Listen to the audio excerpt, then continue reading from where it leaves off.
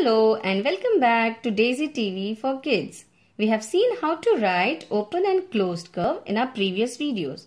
Now in this video we will learn how to write upward and downward curves. Let's see how to write upward and downward curve on a plain paper. For upward curve we will start from the top, come down, make a turn and go up again. This is upward curve. We'll start from the top, come down, turn and go up again. Now the downward curve. We'll start from down, go up and come down again. We will start from down, go up, turn and come back down again.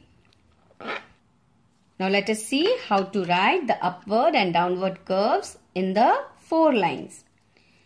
We will start here on the red line. For upward curve, we will start from red line, come down to the blue line, second blue line and turn and go up again, touch the red line.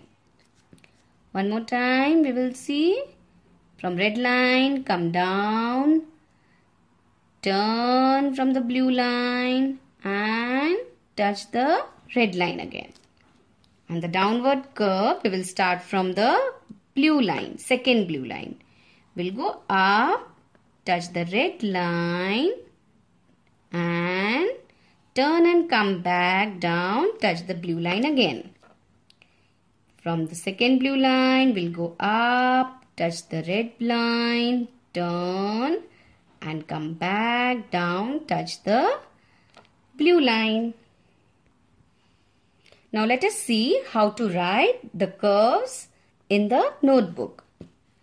As I said, we will start from the red line, top red line, come down, touch the second blue line and go up, touch the red line. We will start again from the red line, come down, make a turn and go up, touch the red line again. From red line, come down, turn and go up again to the red line. This is upward curve. Now in the same way we will start for the downward curve. We will start from the second blue line, go up, touch the red line, turn and come back to the blue line. Go up and come back. This is a downward curve. This is downward curve.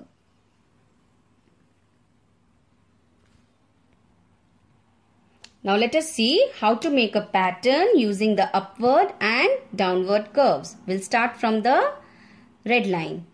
Now here, without lifting our hands, we have to make the pattern.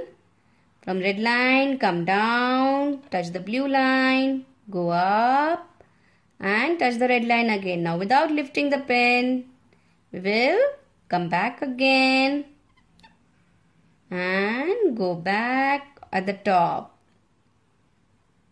Again, come down and go up again.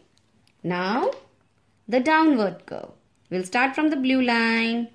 Here again we'll go up, touch the red line and come down again.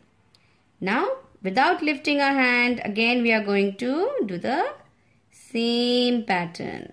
This is downward pattern.